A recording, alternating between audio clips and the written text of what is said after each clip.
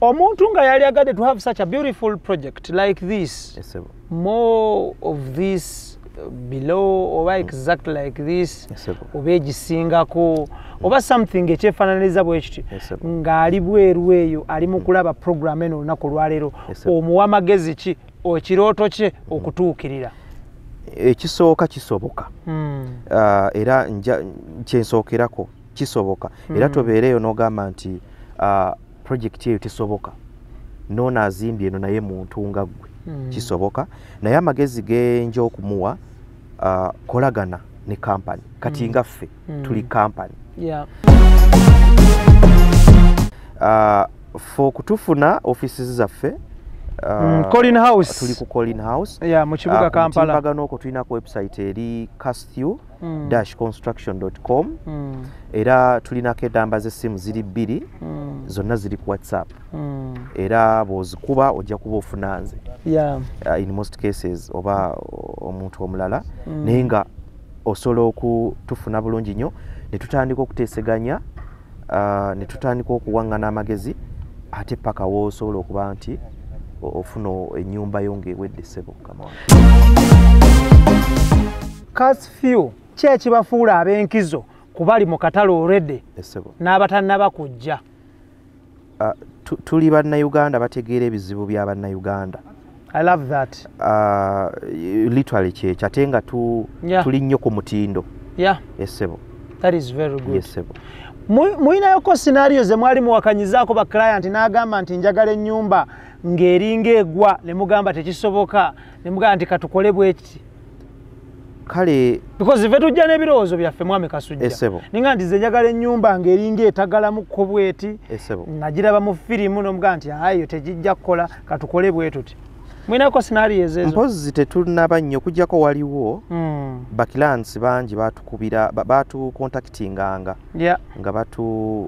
nga baagala nnyo okuzimbisa ebyuma mabega wali nga tebannaba kugaana byuma manyi okimanyi wano mukulibra nti ebyuma baabiwera okuzimbisa kalina ez'ebyuma so naye before nga tekinabaawo era waliwo be twagambanga nti yesu oyinza okuba olowooza nti oyagala kusevinga naye wandigenze ne kino ekya RCC oba ekya columns eziri reinforced kubanga kyekituukiridde kyekigumu so yembeera maybe gye twali tuwakanyizaamu abamu ku bakilans. Bismillahirrahmanirrahim. Assalamu alaikum wa rahmatullahi wa barakatuh.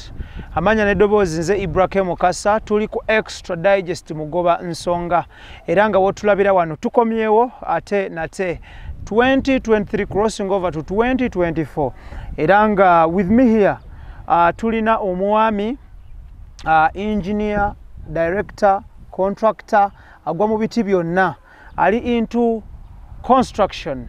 Olwaleero tuli ne company emanyiddwa nga Kasthew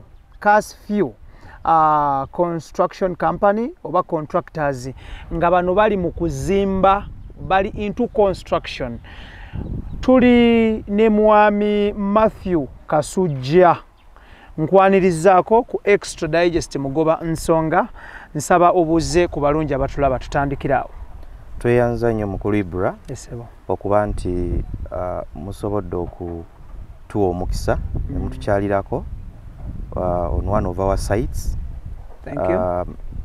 Erinnya lyeryo Matthew Kasujja era nga ndi managing director wa company eno Kasthew Construction. Company ya bannayuganda era nga tuzimba ebizimbe ebiri residential, ebiri commercial, ebizimbe ebiri industrial.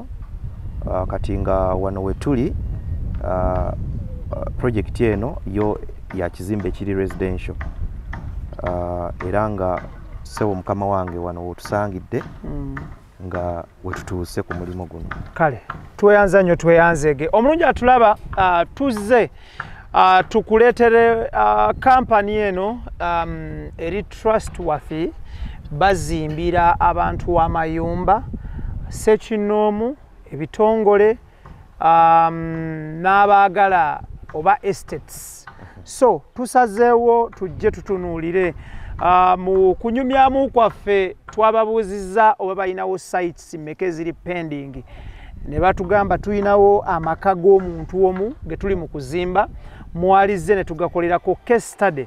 Of course Extra Digest Mugoba Nsonga program zino tuzikola basically okuyamba abantu abawangalire Uganda wangalire emitala amayanja n'okuzibikira eddibu oba okubridginga gap eri omuntu yenna yali agadde something beautiful e Kampala wano naye nga talina bayinza kimukolera nga bwakyetaaga.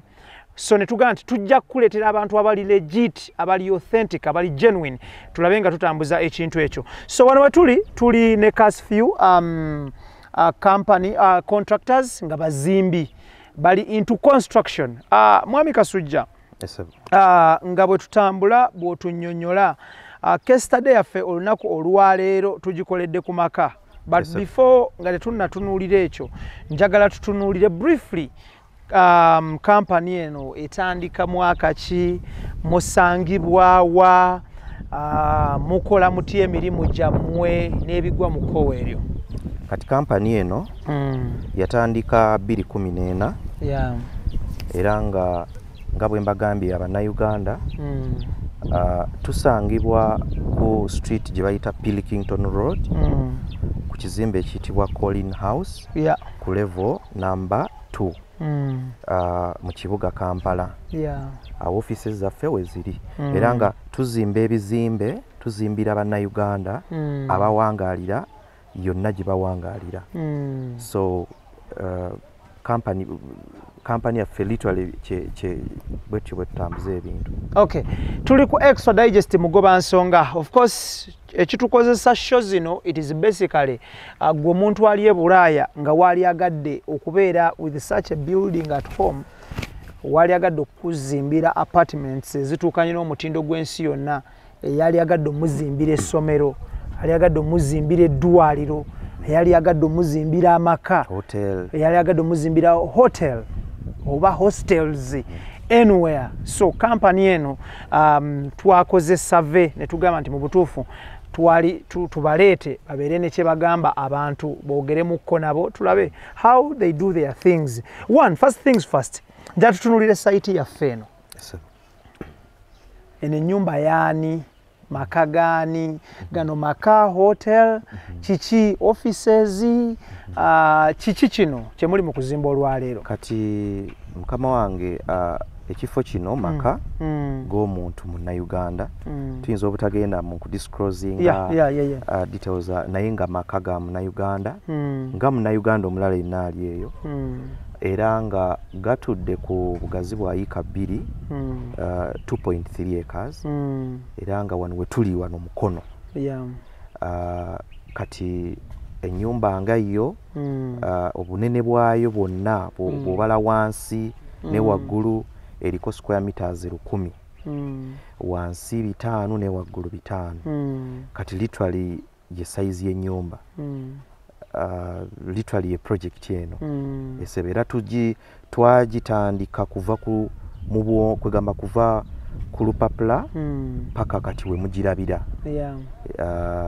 nga we mugiraba tuli mu mbeera yakola wabweru compound muli ku final touches, tuli ku final touches mulaba langi kale ebintu ebisembayo bye bintu bye tuli kati mu kubeera nga tumaliza nabyo. Ennyumba eno ogambye etudde ku ttaka lya bugazi bwa 2.3 acres all together.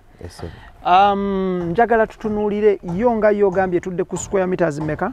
Square meters buli level erina square meters 5 wansi ne waggulu. Wansi waliyo 5 ne waggulu 5. Ennyumba eno erimu ebisenge bimeka? Ennyumba eno erimu ebisenge ebisulwamu 6. Yes. Biki ebyenjawulo ebiri mu nnyumba eyo munda?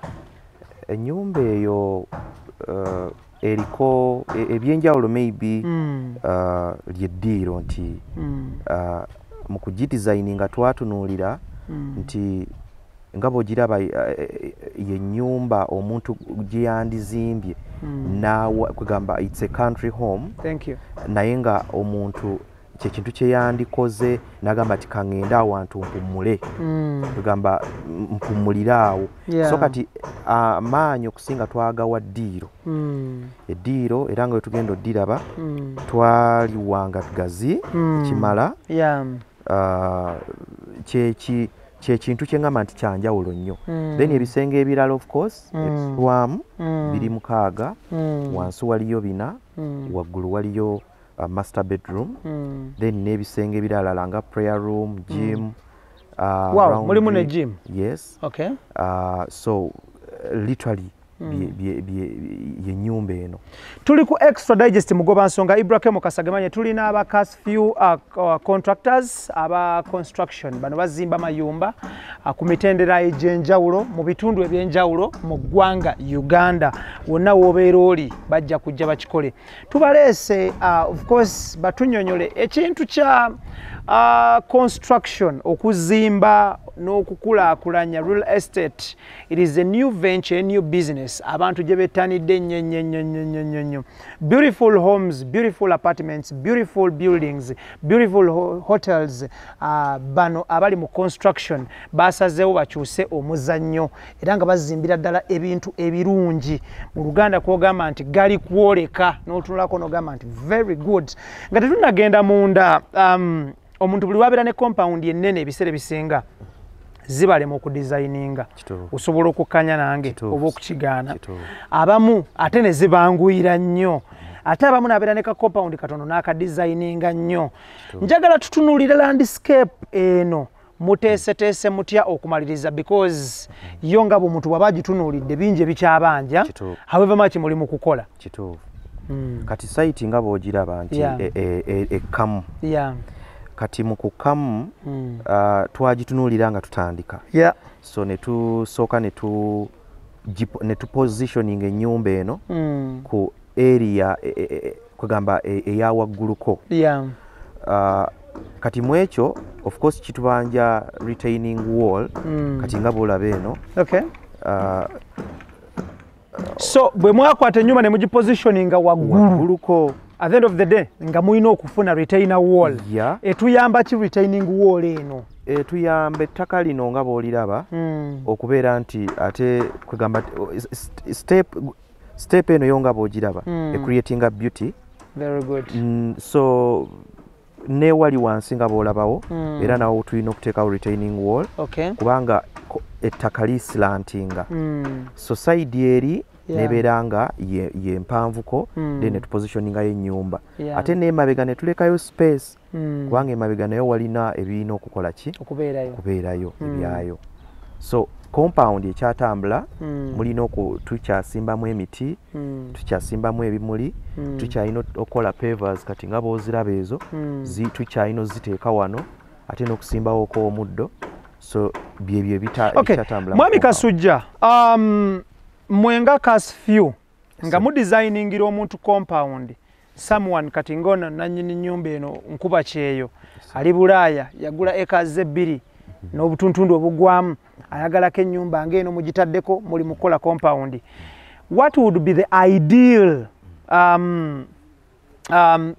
what would be ideal and in terms of compound designing the pavers zitwala what percentage the green takes what percentage kati mu kifo nga kino twandiroozeza nti green yandibadde mungi omuddo n'emiti naye era nga byonna byetaaga kubalansinga then paati ey'amakubo internal roads ezamuno nesigala nga yo ye ya pavers kati nga wano woolaba ennyumba eno eriko gate 2 eriko amakubo agayingiza actually ga mirundi 2 emabegako wali emabega side eri ne mu maaso kati eri ye front ye main gate kati main gate eyo yereeta kati eryo lyonna lyonna lirina kubanga kubo nga tulikoze mu pavers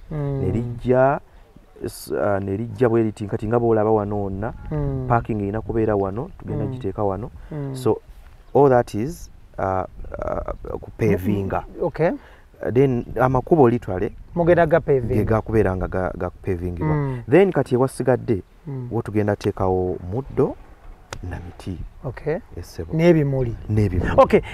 Mwami Kasujja, lwaki omuntu omu bw'atunuulira nga mukolawo kino bwe kiti oyogedde ku makubo nti the bigger the land the more designs amakubo gano lwaki mugenda kukola ga peva ne mutakolaga akakolansi akaleeya akatini because ogenda mu maka g'abantu abamu n'osanga nga amakubo bagakolera kakolansi okategedde akakaleeya eri ka thin layer kakolansi ako lwaki mwe mugenda kukozesa pavers?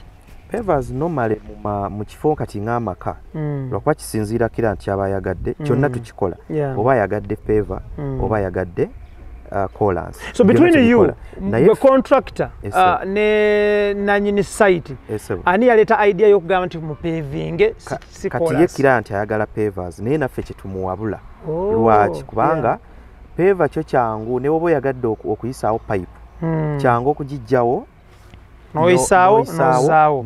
Wow, I get your point. Kwegamba colansi kirala colansi omala kutema ate no process yayo ndala muko so okwewala okumaintaining obuyonjo naki chovola tukweseza pavers. Yes. Extra Digest Mugoba Nsonga special episode on construction of homes, houses, hostels nga kwotadde n'ebigwa mu koweryo.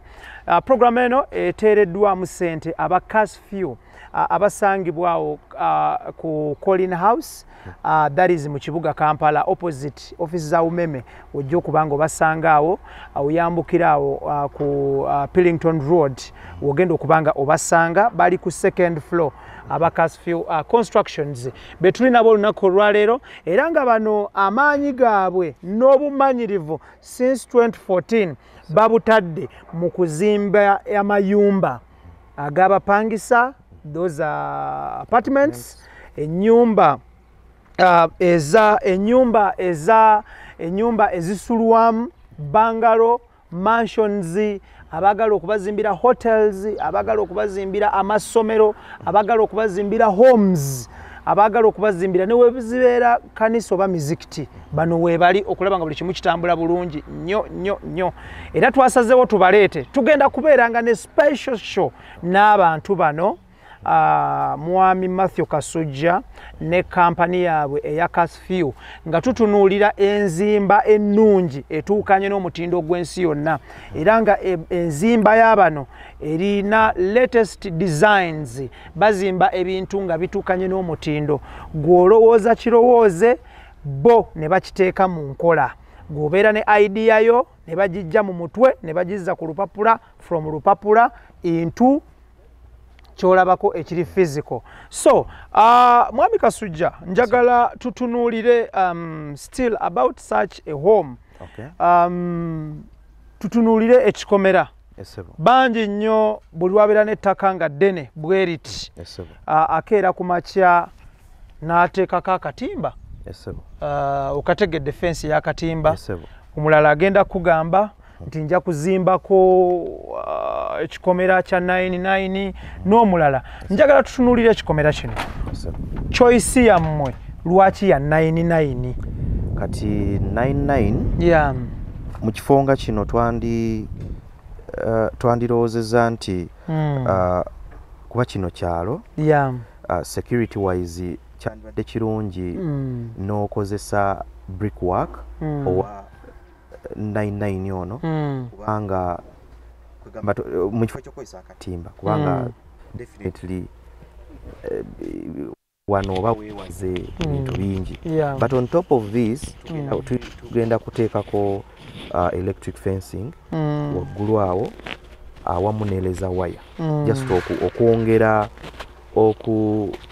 okwongera kwegamba ku security ey'ekikomera nga bwe tukizimba naye nga kino of course kyekisinga chain link kubanga kino tuli mu kyalo ate ekifo kinene yes naye 99 lwaki 99 kubanga savinga ne mu kasente yes perimeter walls zino normally lwaki mukola nnyimpi ebiseera ebisinga eno tukyajongerako. Mukyajongera? Yes. Okay. Erina okwongerwako nga fuuti ng'emu kitundu okwambuka. Okay. Yes. So what is gundi obuwanvu obusookerwako zirina kuba fuuti nga mmeka at least ekikomera kyandibadde mu mita 2 kitundu okuva ku surface. Yeah. Okay. Mita 2 kitundu okuva ku surface, then okukirira wansi kisobola okukirira nga milimita nga 7 ku mita emu okukirira wansi. Yeah. Kale tuli n'aba Kasthew construction betuli nabo olunaku olwaleero. That is spelling eri Kasthew. Beguli taata? Beguli sebo. So ye spelling Kasthew contractors betuli nabo olunaku olwaleero era nga tugenda kuleeteranga special shows regarding construction. Twakoze partnership nabo. Munnayuganda awangalira emitala w'amayanja, munnayuganda awangalira mu Uganda ng'oyagala kuzimbira ennyumba, design yonna, fashion yonna mu kitundu kyonna eky'eggwanga Uganda. Bano bagenda kubanga bakitukolera. Bwe tubadde wansi otunyonyodde nti wano wagendawo pavers. Kati wano wagendawo ebintu bibiri, ebintu bisatu. Pavers, omuddo n'ebimuli. Bino bye bigenda wano. Kati kye tuliko tukya preparing a ground. Tulino tukya feelinga ttaka nga bw'oliraba. Tuli compacting ate tuteekewo ettaka ery'omuddo.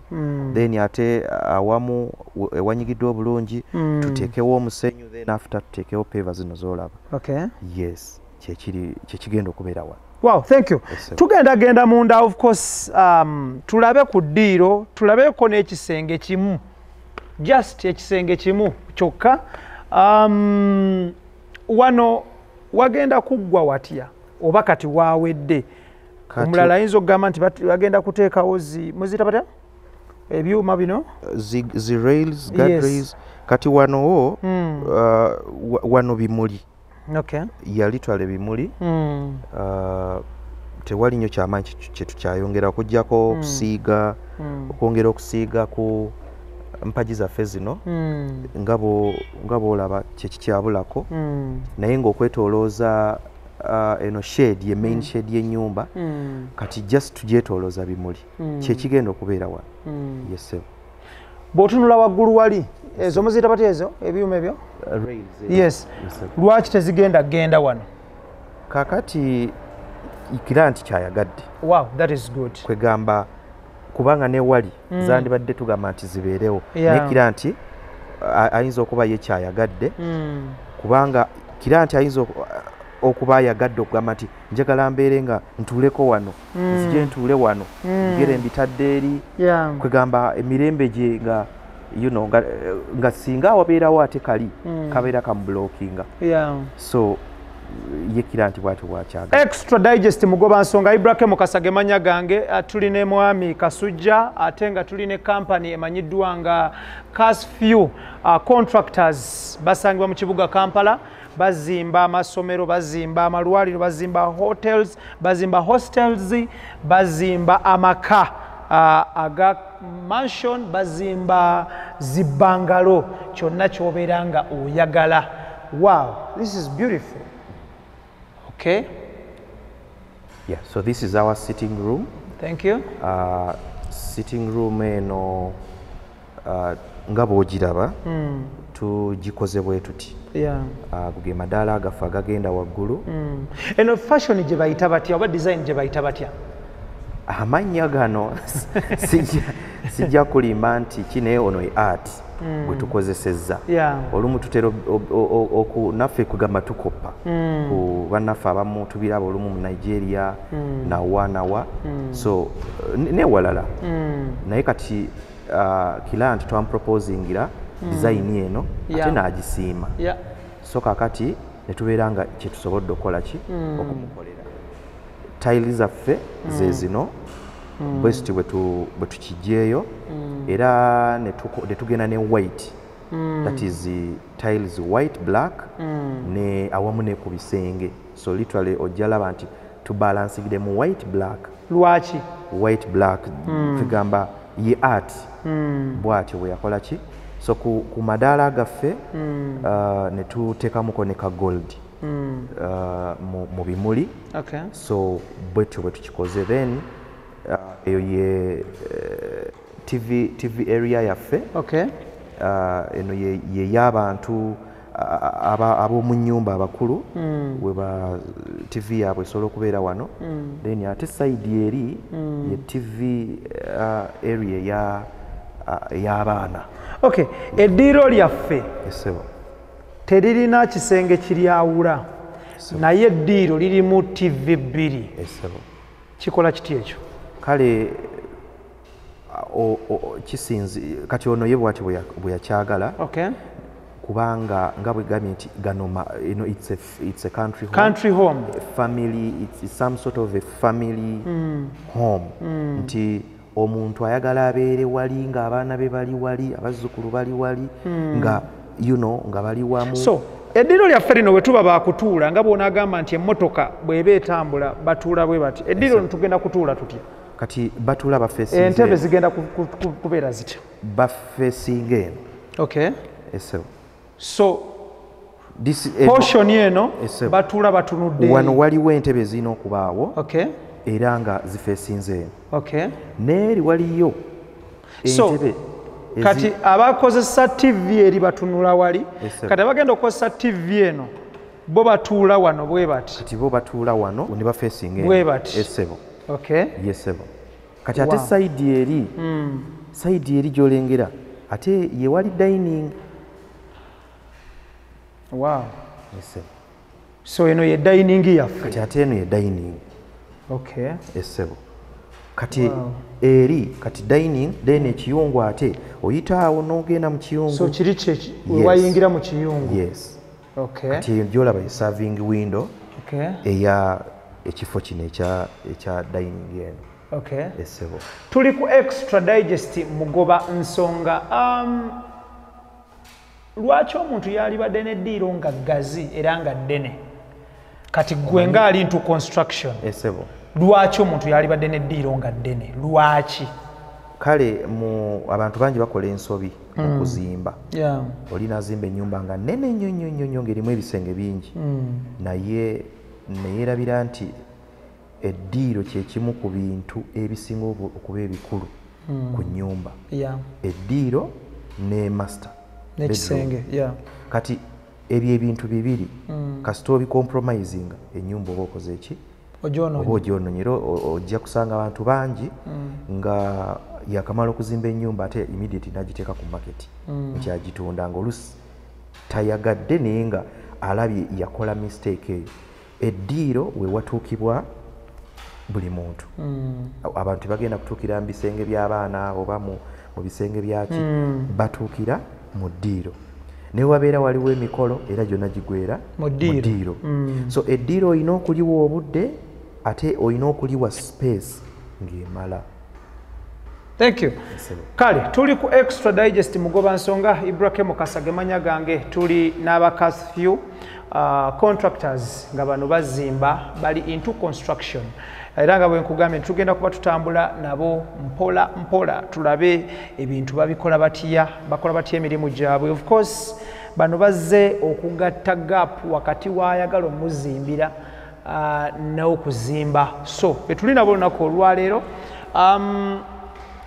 kati tutunulire kuliko amadaala njuyi zombi maybe nga sinagenda ku madaala eddiiro lyaffe tulikoze nga tutaddemu gypsum ennaku zino nozogenza olaba mu kulibra abantu bakozesa gypsum kati ffe wansi wewetegereza wansi wano waliwo gypsum side eno ne wali bwe tubadde ku dining gypsum kati neno area ono yenna siringi yaffe ogiraba nti ya gypsum then ne waggulu era bw'owetegereza eyo yonna gypsum bwetyo bwe tukoze eddiiro. Lwaki temukyakola flat ceilings ng'edda omuntu n'akola ceiling ng'eri flat lwaki kale kwegamba olina otambula n'omutindo oba n'omulembe kati buli wobeeraawo ekirungi ne kijja gwe n'olemerayo mu kiri kikikuba ekipya kikuba ekikadde so ekiriwo kati gypsum kyekiriwo kati wano nga boolaba tosobola kugireka ng'eri flat tesobola kunyuma tesobola literally tesobola kunyuma olina ogiteekamuko designs ez'enjawulo nga boolaba bwe twakikola wano eddiiro okusobola okuvaayo bulungi era nkakasa nga kirina ekifaananyi ekirala kyekiraga wano. Yes. So amadaala gano galiwo agakwatawa galiwo agakwatawa gonna gatutuusa osobola okuyita wano then nze n'empita eno kwegamba I think tuyite wano fenna it's fine. Yeah. Wow, this is good. Okay. Rails zino njagala ozitunyonyolemuko material kyono kati ono steel to designinze mu steel kwegamba tukozesa ebintu ebyawano yadde nga waliwo options ez'enjawulo naye nga tukikoze bwe tuti ne ka paint kaffe kano then ate steps era tukoleddemu tiles era ezawano literally zosobola okusanga ku katale. Yes. Bwe nkutte ku tiles zaffe ziri eza white ziri so smooth. Yes. Naye bwe nkwata ku tile yaffe n'ey'amadaala eriko karaafu. Kakati gano engeri gye gali nti madaala galina okubeera bit rough omuntu obutaseerera. Kati ate wansi wali wo wansi floor so kyo kyandibadde kuba ne beauty gy'olaba eyo era bagikola naye ate erimu akantu ako kokubeera nga eri kali soft more softer than wano kuba gano go madaala. So kati twolekerawa kati tusobola okugenda ne tulabako ekimu ku bisenge tufuneyoko ekisenge kimu tufune actually master gye tuba tukolerako osobola okulabako ne ku nzigi zino enzigi zaffe zino ono gwe bayita mahogany mwakozeseza mahogany era so mwami Kasujja bino byonna who determines nti tukozese muvule mahogany musambya who determines this kwegamba fe client tumuwa ebirowoozo byaffe oba proposal yaffe naye nga sofa ku katale mahogany kyekisinga. Yes, sofa era gwe muti gw'ogenda okusanga nti ne we ginaaba myaka emeka ojja gusanga gukyali lubaawo. Extra digest mugoba nsonga Ibrahim Kasage manya gange tulina aba Kasthew contractors basangibwa mu kibuga Kampala wali offices zaabwe ku Colin House mu kibuga wakati Kampala naye nga bano bali into construction bazimba mayumba ayagala emu ayagala ennyingi ayagala hostels ayagala hotels muyinza okubeera eyo nga muli baswahaba mwagala kuzimba muzikiti ku kyalo mwagala kuzimba yeekaalu kereziya kanisa bwebali mwagala kuzimba apartments mulembe gwe guliko mwagala kuzimba hostels ensangi zino ero ne business ekola bulungi nnyo so they are here bazimba bali into construction bazimba ebintu bitukanye n'omutindo gw'ensi yonna era nga wano wetuli tutunuulidde amaka country home kwe tusazeewo tukolere program yaffe ey'olunaku olwaleero nga tetunayingira mu kisenge eno space yaki kati space eno because njiraba ne ku luuyi luliko eri ne wali weeri. Yes. Lino lyonna kiri part of a deal.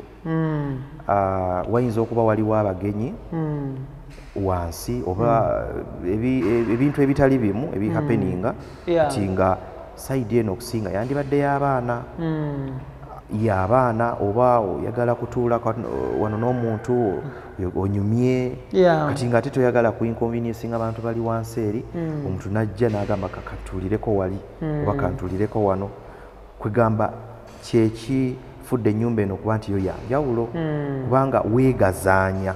That is good.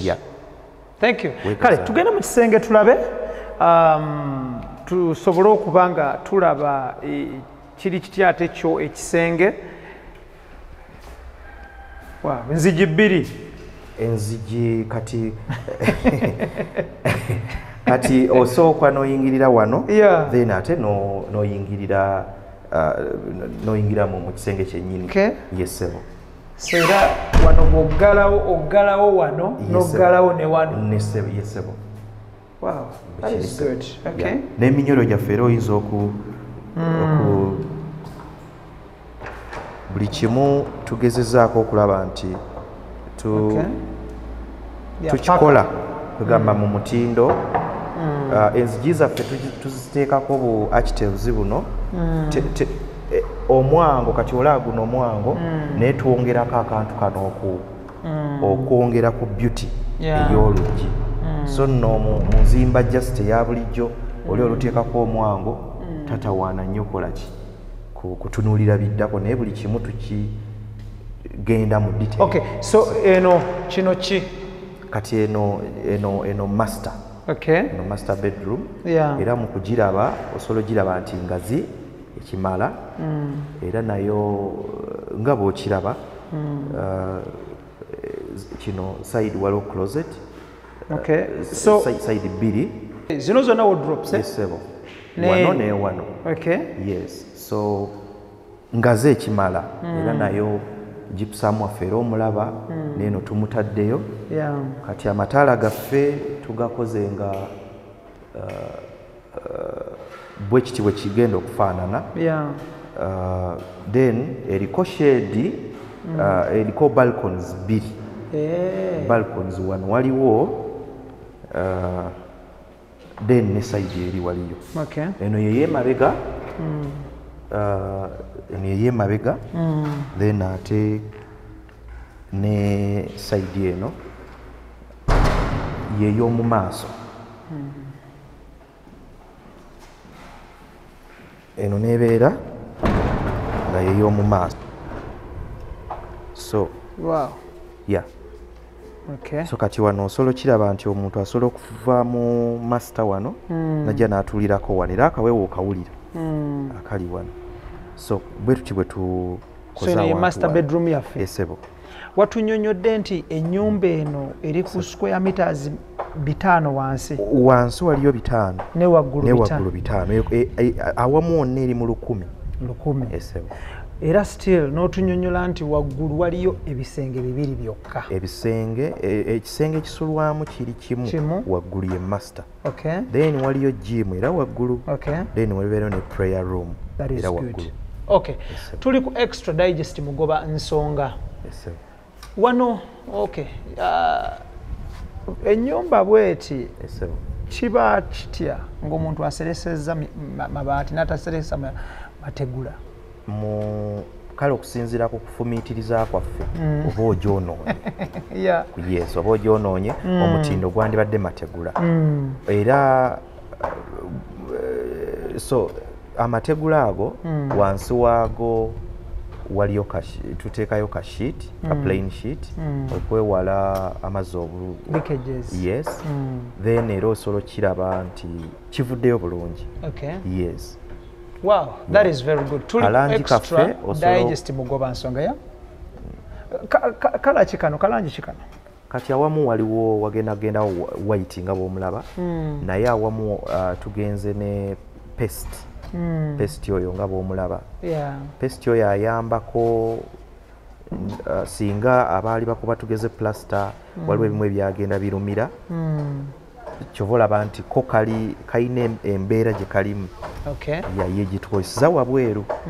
Yes. Kale, thank you so much. Omulungi atulaba basically tukusiigira ekifaananyi ekyennyumba country home yonna gy'oli mu kutulaba olunaku olwaleero. If you have a desire to have such a beautiful home, aba Kasthew is the only answer to your desires.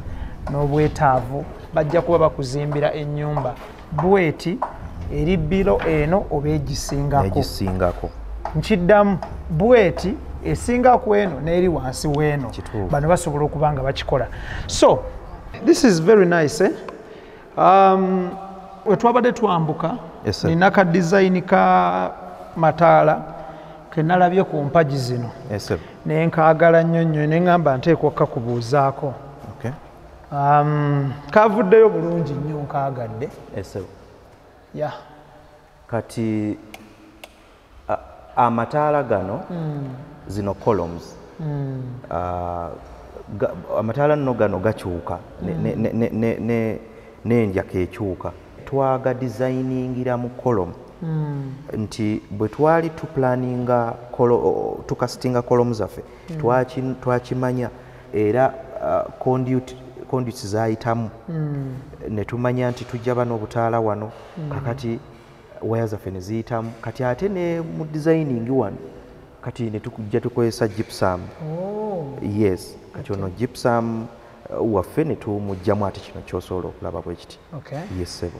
Wow, that is very good. Tuli ku Extra Digest mugoba nsonga. Ibrahim Mukasa gemanya gange. Tuli ne Mwami Kasujja Matthew wa Kasthew Contractors. Nga tutunuulira enzimba ennungi ey'omulembe. Abantu bettanidde nnyo kye bayita okuzimba. Abantu batadde ssente mu bizimbe. Abantu batadde ssente mu maka. Abantu batadde ssente mu kuzimba. Era nga designs ez'enjawulo abantu bazinokoddeyo ne baziteeka into place. Buli kimu ne kibeera nga kitambula bulungi nnyo. Kakati aside eri gy'olaba nga bwe twagambye waliyo ebisenge ebya wansi. Kati side eno waliyo ebisenge bibiri ebisulwamu bedrooms. Biri esulwamu n'eno waliyo bedrooms biri esulwamu. So tusobola maybe okulabako side eno. Wow, that's good. So bino bye bisenge byaffe ebya wansi. Kati era wano nawe era oyingirira wano osooka kuyingirira wano then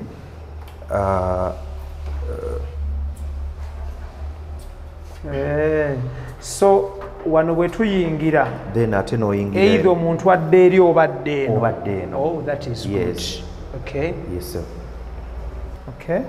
Kati buli kisenge litwale bino ebisenge ebirala ebitali master byonna bifaanana kumpi bwe biti. Essebo. Wow, that is very good. Essebo. Wow. Essebo. Njala tutunuulire bagala ono. Essebo. Kati wano bagala zino ne bw'obanga obadde okozesezza oba aluminium, madirisa ga aluminium oba steel madirisa ga steel casements kino kiyamba ku security emirundi egisinga. Yes, gwe mulamwa ogwa bagala zino. Essebo. Wow, that is very good. Abantu bazimba ennyumba nga nnene n'agiteekako eddirisa ttono. Abamu n'azimba ennyumba kati n'eddirisa liri mu fuuti mmeka zino? Kati wano zijja kuba mita nga 2. Mita 2 n'okusoba actually ziri 2.2 meters bw'ogiraba naye era lyerisaanidde okubeera ku nnyumba ennene bw'eti. Kati bw'ojja n'okwata akadirisa akatono ate n'okateeka wano awantu ate eno ye mu maaso. Kisenge kino nga bw'okiraba kye kimu ku bitunudde mu maaso kati ate awo oba okyonoonye. So oba olina okuteekawo ekisaanidde eddirisa lino nga bw'oliraba. Thank you. Kale embeera yeeyo tufunyeeko case study ya kisenge kimu tufuna neya master bedroom okulaba nga osobola okwekenneenya ennyumba yaffe eno n'obeera nga ogyetegereza bulungi. Maka ga mwami ali Bulaaya akuba kyeyo yabasaba bano n'abagamba nti munzimbireyoko ennyumba country home gali kwoleka gaggadde kwotuusa amaaso ne gakoma. Extra Digest mugoba nsonga Ibrahim Mukasa gemanya gange. Tuli mukono tukola n'aba Kasthew Contractors abazze okuzimbira amaka, somero, dwaliro, hotel, hostel n'ebigwa mu kkowa eryo. Mwami Kasujja, buli atandika company oba organization oba ekitongole aba n'ebigendererwa n'ebiruubirirwa. Mu business tugamba nti buli otandika business you either solving a certain problem. Kasthew nga mugitandika mwali muzze kusolvinga buzibu ki? Era lwaki mwatandika company eno? Kati webale nnyo mukulu Ibra. Bwe twali tutandika company eno twatunuulira obuzibu abantu abeetaaga okuzimba bwe bayitamu. Okimanyi bulungi nti mu ggwanga lyaffe lino kwegamba abantu abali mu construction ojja kusanga waliwo companies ennene ennyo z'otajja kusobola kuwa mulimu mutonotono ate ng'oluusi ne companies entonotono si nnyingi ebiri awo. So kati ffe tuwajja nga company ey'Abannayuganda eso gy'osobola okutrustinga n'omulimu ogw'obuvunaanyizibwa nga bw'ogulaba ne tugutandika okuva ku lupapula that is ku drawings then ne tuguggusa okutuuka ku level kati nga bw'ogulaba guno bwe guli mu bimpimpi nga tuli company singa omuntu singa nti muganda wange oba biki naye nga company nga buli kimu tukola professional. Mwami Kasujja, lwaki omuntu yalivuddeyo n'atrustinga okukola ne company nga Kasthew than okunoonya Ibrahim Mukasa oba Idris ku kyalo gwe yasoma naye n'amugamba nti nzimbire ennyumba eyo because Idris material gye mumugula amanyiyo mumugula katale ke kamu buli kimu ochegeera. Lwaki omuntu yaligambye nti kakole ne company than working with an individual? Kati mukulibra project ngeno nga bw'ogiraba project era bw'ogamba nti okikole mu ngeri kwegamba eri loko nga bannaffe bwe batera bikola eyo oba oli agenda kuzimba akayumba akatonotono emirundi egisinga era ojja kisanga nti babisangamu obuzibu kubanga wano tumanaginga resources omuli sente omuli abakozi omuli material so weetaaga company ate ne company weetaaga company nga ogikoleko research naffe aba Kasthew construction osobola tukolako research so company eba ya buvunaanyizibwa ate eba erina abakugu eba erina ba engineers eba erina ba foremen ba masons kati project ngeno nga bw'ogiraba eriko ba electricians buli team buli phase gye tugendako erina team.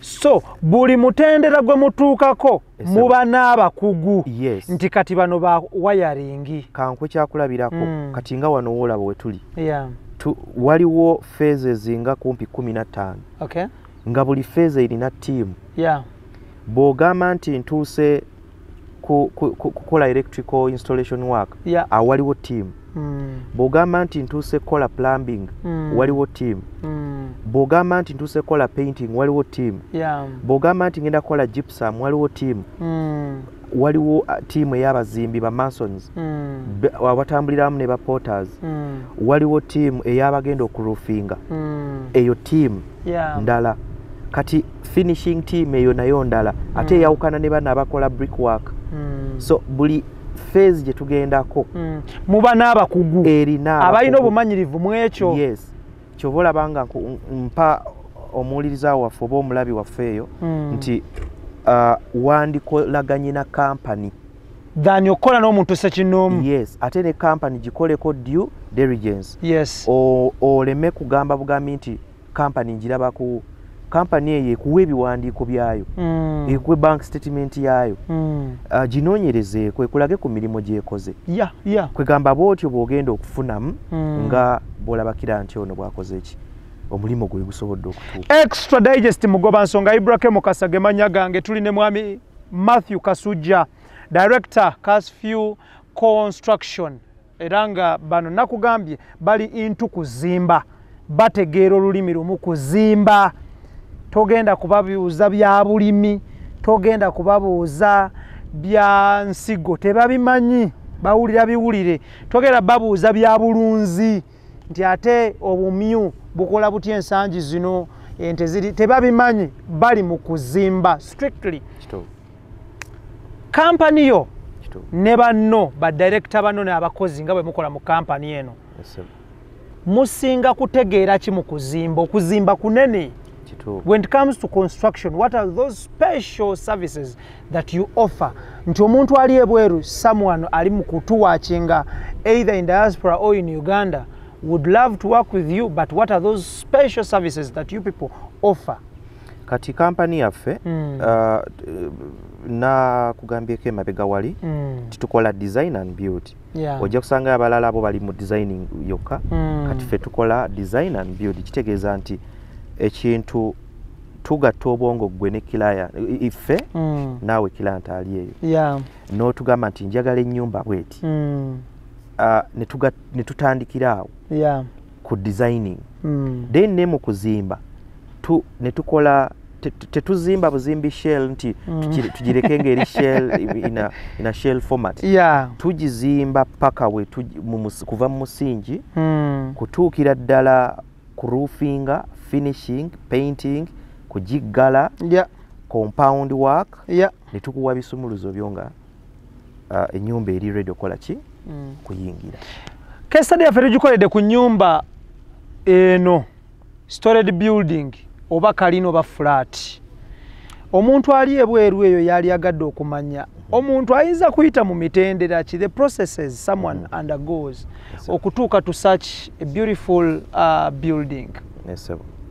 Kati mu bimpimpi mu kulibra tutandika na drawings naye nga drawings era biba birowoozo biva of course mu birowoozo bya client ne tugatta obwongo ne client ne tu coming up ne drawings zino zibeera architecture ne structure. Thank you. Kati tutandikira awo then ne tu processing approvals ezo kati nga wano we tuli eno mukono kitegeeza tulina okwesa mukono municipality processing approvals ezo approving a plan. Yes usually awo tutandikira ne batuwa go ahead ne tutandika okuzimba. Thank you. Awo nyini we njagala okubuuliza mwami director roughly nkatugambe nti ennyumba eno emalawo certain amount of money amount X omuntu nga munaamuzimbira ennyumba bweti oba etali bweti egisingako eri bilo oba bweti oba ennyumba eya wansi mwamba bwe kituuka ku kuleeta ssente mutandikira ku bitundu bimeka ku buli 100? Kwegamba kiri wakati kiva mu kukaanya. Thank you. Kubanga buli client ayina payment plan ye waliwo client gojjo osanga nga yeetegese ekimala waliwo oli gojjo okusanga nga ayina engeri ye yagenda obbikolamu naye nga kyetukubiriza nti walina okubaawo okwetegeka kwegamba kubanga ebihappening era bitwala ssente so walina okubaawo okwetegeka naye nga payment plan eyo tugiteesaako okusinziira ku kiseera ennyumba kyegenda okumaliriza. Ennyumba eno mugizimbidde ebbanga ki? Eya nkuba kyeyo muva Bulaaya kive Bulaaya buli avaayo akoona ngatto Keith Kanaabi. Kati ennyumba eno okufuna omutindo nga bw'ogulaba guno kitutwalidde about emyezi nga 16 essebo. Mwaka gumu n'emyezi egigwamu. Lwaki ebbanga libeera ppanvu bwe lityo? Kale okusobola omulala ayinza okulowooza ppanvu omulala ayinza okugamba limpi. Lwaki alowooza nti ppanvu? Lwaki ppanvu? Ayinza olowooza nti ppanvu oba limpi naye kati okusinziira ku mutindo nga bwe guli oyinza okuwesanga nti kituufu omulimu wandiguwadde ekiseera kale ekimala okusobola okuba kati wano olaba waliwo ekikomera waliwo okusenda waliwo ekizimbe ng'ekizimbe ekizimbe enkokota eyina okukala bw'okizimba ng'opapiriza era byebizibu olusi byokola ki byosiŋŋaana nti ekizimbe kyayise so okusereka amategula nga gano era kwegamba waliwo obudde bwetaaga finishing oyo nga bw'omulaba copings ezo bintu byonna nga bw'obiraba buli kimu kirina ebiseera bikikubanja. Muzimbira baani be mutazimbira era muzimbira baani?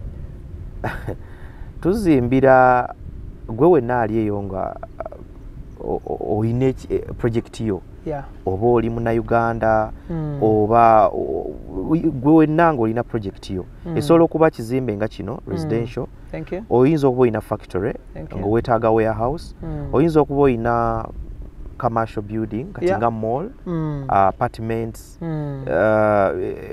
kasita kibeera nga kizimbe byonna tubizimba ate tetusosola bwe kasita obeera client That is very good. Yes, omuntu ayinza okulaba nti ennyumba yaffe eno kwe tukoledde programu nnene nnyo n'atya n'agamba nti mu butuufu bano balabika bazimba gali kwoleka zokka kati mukwano gwange Idris Lukwago olubuto luba lwamulumye dda ng'ayagala kuddeena ddeeri bw'anywa ebidomola bya magnesium bw'agwa eri bw'asituka ng'agamba nti bano bazimbira bannakoledda.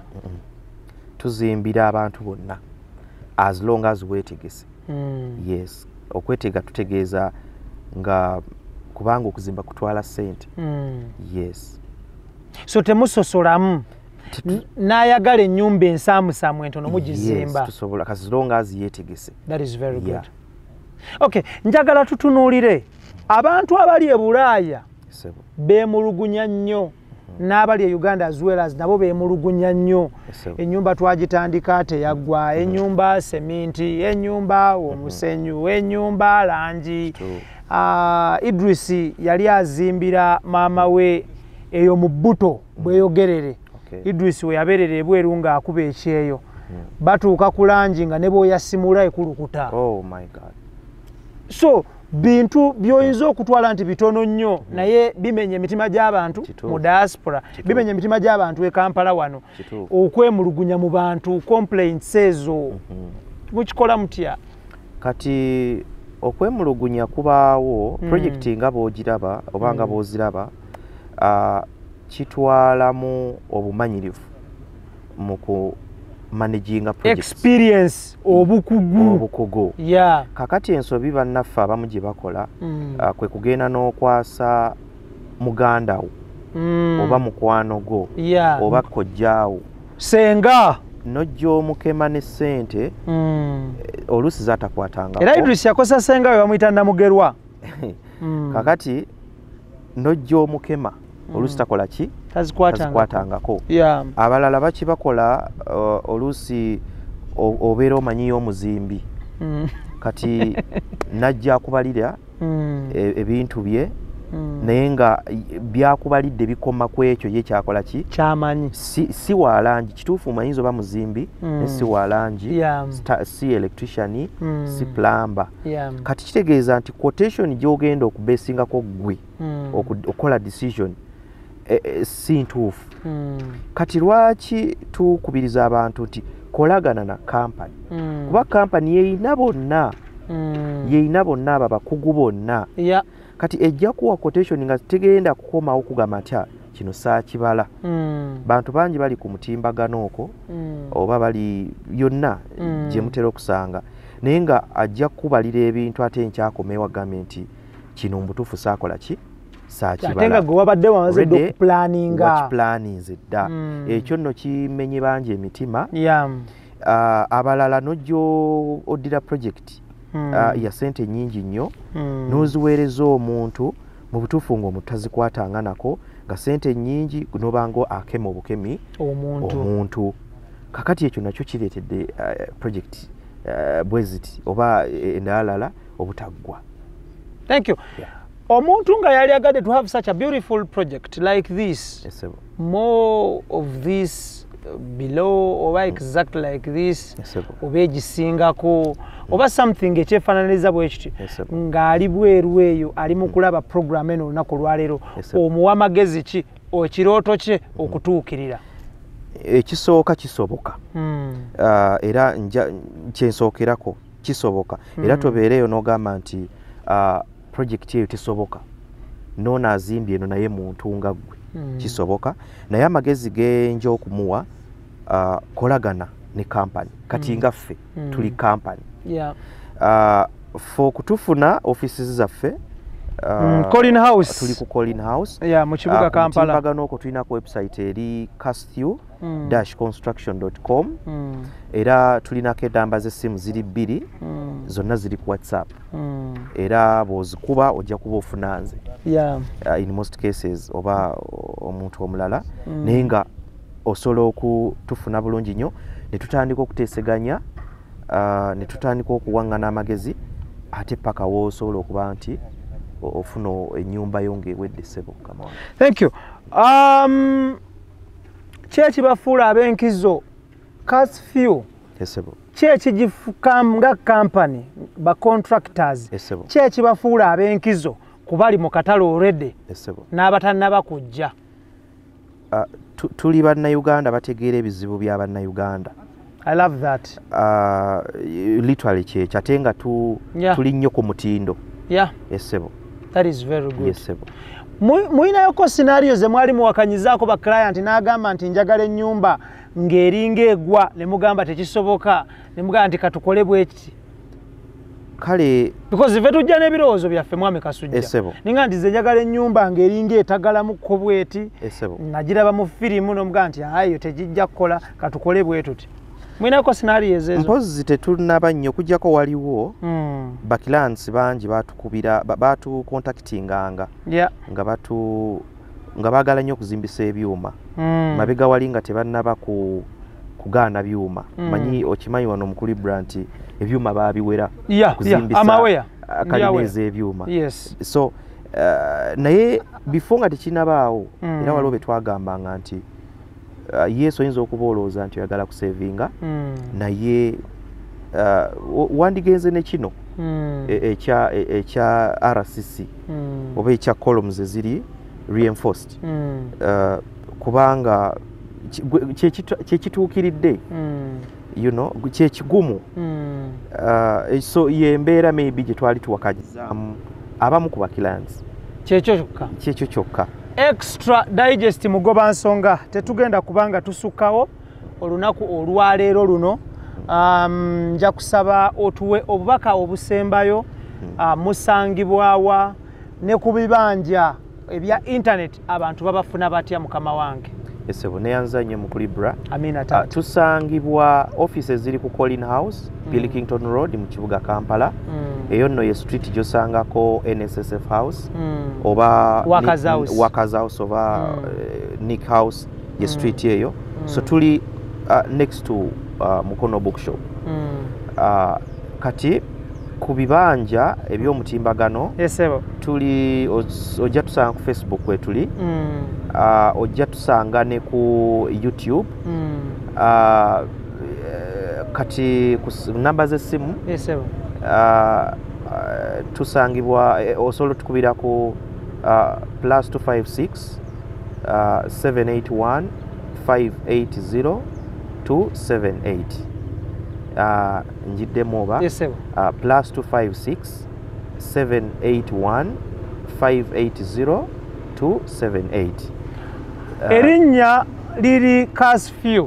Kasthew Construction. That is KASTHEW. Esebo. Lyerinnya eryo. Ate nga ne website. Website ekibanja www.kasthew-construction.com. Kale enamba z'essimu tugenda kuziteeka waawo baganda bange. Oli America, oli Canada, oli Australia, oli South Africa, oli Schengen, oli mu nsi ezo zonna francophone everywhere yonna gy'oli. Ankugamba ekintu kiri kimu nti kwatagana n'abakulu bano bakuzimbira ennyumba. Tugenda kuba tutambula nabo bwe kituuka ku kya construction mpola but sure, mpola but sure. Tukuleetera projects ez'enjawulo. Bwe twatunuulidde amaka ne tugamba katukuleetere gana amaka ayagala apartments naawe tugenda kuleeterayo case study apartments. Ayagala warehouse naawe tugenda kuleeterayo case study ya warehouse n'ebirala bijja kubeera bingi nnyo. Of course oli eyo oli muvubuka wagula plot yo 5 ku 10 bajja kugikulaakulanya bakuzimbiremu ennyumba yo ey'ekirooto. Alina eke namba naawe okiraba kino kisobose batulaze nti owa 2 acres bamuteereddeko amaka gaagano. Alina 10 ku 10 alina 8 ku 10 n'ebigwa mu kkowe eryo. So bajja kuyamba buli kimu kitambule bulungi nnyo. Bayina abakugu abakuba plan zino then bazimba. So it is a one stock center okuviira ddala ku plan okutuukira ddala ku kuzimba ennyumba. Bagikuwa kuyingira buyingizi. Extra digest mugoba nsonga. Ibrahim Kasage manya gange tubadde n'aba Kasthew contractors abasangibwa ku Colin House mu kibuga Kampala okuliraana Mukono Bookshop. awo e Kampala ogenda okubanga obasanga. Special thanks to my friend Solomon Chimuli, kwagala nnyo. Greetings to Idris Lukwago, Daniel Omugoya, Keith Kanabi, Tony Senabulya, mbagala nnyo. Mwami Kasujja Matthew, nkwagaliza ekiseera ekirungi. Tujja kuddingana nate wiiki ejja tutunulire ebirala. Mubeere bulungi, mweraba. Assalamu alaikum wa rahmatullahi wa barakatuh. Allah abakuume.